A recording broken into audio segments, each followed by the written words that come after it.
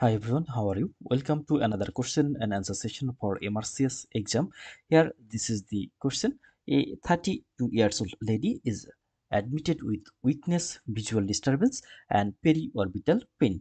On examination, he is noted to have mydriasis and diminished direct response to the light shown into the affected eye. The consensual response is preserved when light is shown into the unaffected eye. Which of the cranial nerve listed below is responsible for the diminished direct response? So it is one of the large question. First of all, we have to find out the main point from the question. First of all, we can see the patient is diminished direct response to the light and consensual response is preserved. So which cranial nerve is responsible for diminished direct response? So that means which is the function of diminish direct light responses. Here the options are abducens, oculomotor nerve, optic nerve, trigeminal nerve, and hypoglossal nerve. So we have to find out one of the nerve which is responsible for direct light responses. We know that there are two type of reflexes or two type of responses. One is the direct, another one is the consensual. So first of all, let's see the light pathway. Here we can see this is a light, and this light is shown on the cornea, and it reflects on the retina, and it produce a electric signal, and this signal is comes and finally reaches into the visual cortex. Here we can see this is the visual cortex, and from the visual cortex the two nerve arises. One is going to the same eye and another one is going to the another eye.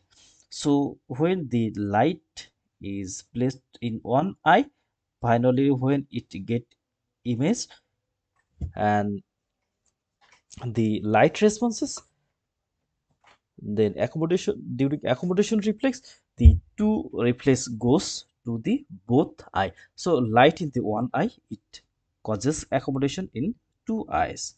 And here we can see two nerve is responsible. One is the optic nerve, this nerve, and another one is the oculomotor nerve. So this is the normal pathway. Light rays on the eye, then optic nerve, from optic nerve to optic chiasma, then optic tract and pretectal nucleus, Edinger westphal nucleus, and ciliary ganglia, and short ciliary nerve, and contraction of the constricted pupilla of the pupil of the eye, and it causes constriction of the pupil. So now see, this is another image. It is very clear that the light, it goes to the retina and the signal goes here to the visual cortex, and from the visual cortex two signal arises. One is the same eye, another one is the rest eye.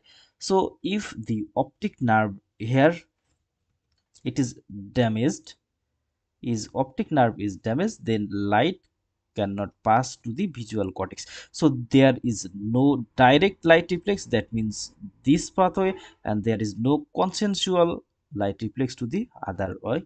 So both will be lost. But when the optic nerve is damaged, then when light in the another eye, light goes to the visual cortex, and from the visual cortex it goes on the both eye. So during optic nerve damage, direct light reflex will be lost, but the consensual light reflex will be preserved. That means when light fall into another eye, the damaged eye also constrict. So our answer is now ready. This is the optic nerve. In case of optic nerve, direct response is diminished, but consensual response is preserved. So in case of optic nerve, direct response will be damaged or diminished, but consensual light reflex will be present. Thank you all.